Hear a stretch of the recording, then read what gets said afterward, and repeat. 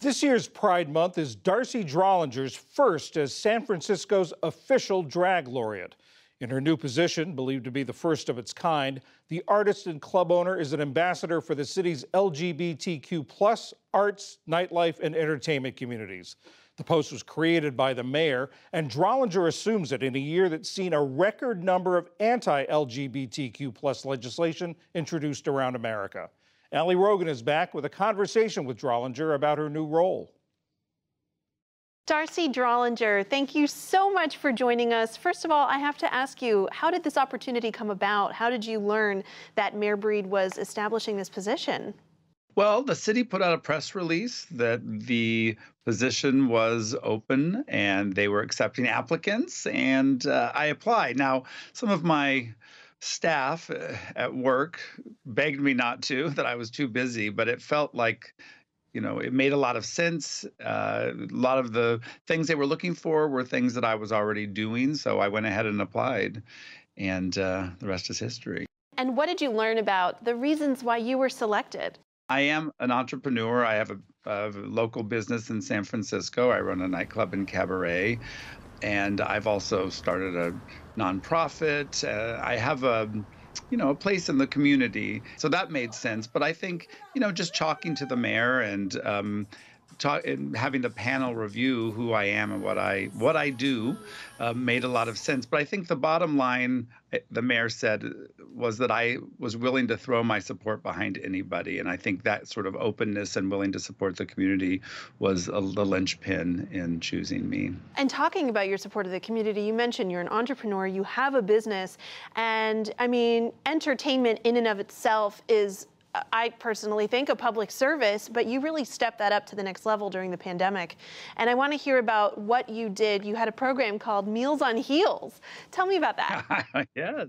Well, I really took stock in who I was in the community and who the people around me are. And we're entertainers. And when going gets tough, our job is to entertain. And so we very quickly pivoted and we created a program called Meals on Heels, where we partnered with local restaurants and did a food delivery service by drag performers, which would get your food delivered and you get a curbside performance. And this was at a very dark time where people felt very isolated.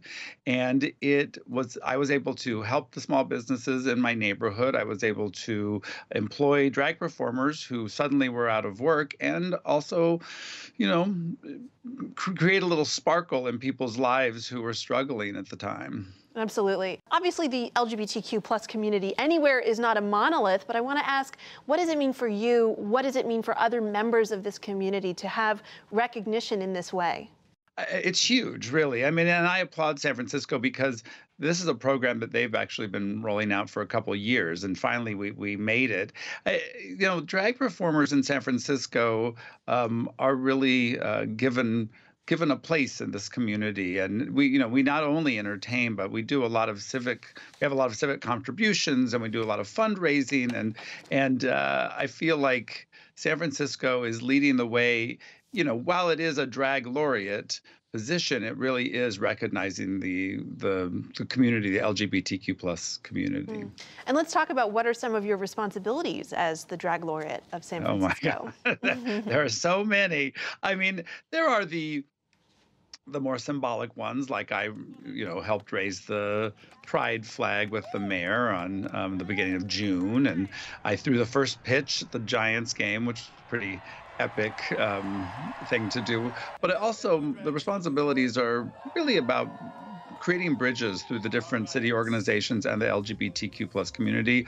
Also, elevating and celebrating the art of drag, I think, is really important, and it's an art form that doesn't always get the attention that it deserves, like a poet laureate, but taking drag in that way. Now, I want to ask you about some serious stuff, which is there are a number of states that have already passed anti-drag bans. There's more legislatures working on putting such bans in place. So what does it mean to have this position elevating drag performance in this way? I think it's very important because it does have San Francisco has made a stand, and that we actually value drag performers, trans people, LGBTQ plus community members. I mean, really, it's been tough because it has been so much, there's been so much propaganda that is not true, categorically not true, but it creates this level of hostility towards drag performers. I mean, where we have to up our security. I spend a lot more money on security now than I used to, which is so sad and such a shame. And really, when it boils down to it, I mean, it isn't really anti-drag. It's anti-LGBTQ plus, right? That is what it is. We're just trying to live our lives and entertain people.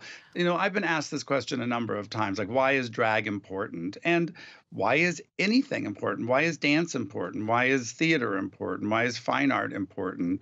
You know, it's another art form. And drag has been going on for over 400 years, I'm sure longer than that.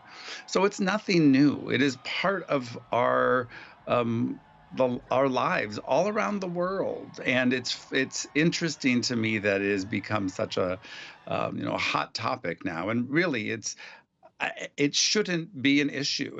And all these people that spout personal freedom, right, and their First Amendment and Second Amendment rights, well, like, give me my rights, right? So I feel like drag is something beautiful and sparkly and fun. It doesn't make any sense to me.